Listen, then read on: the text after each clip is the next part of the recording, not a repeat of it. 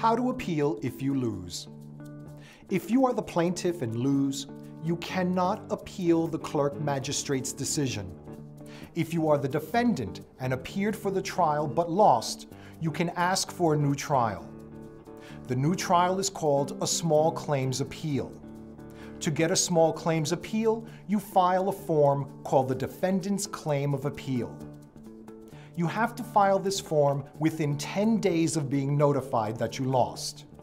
Your notice of appeal tells the court what part of the court's decision you disagree with. It also tells the court whether you want the small claims appeal to be decided by a judge or by a jury of 6 people from your community. When you file your appeal, you must also pay a filing fee and post an appeal bond. The clerk's office will be able to tell you how much the appeal bond will be. You must give a copy of your appeal to the other side. Just like in the clerk magistrate trial, both parties will have a chance to present evidence and ask the other side questions. Also, the judge or jury will know that the clerk magistrate issued a judgment against you.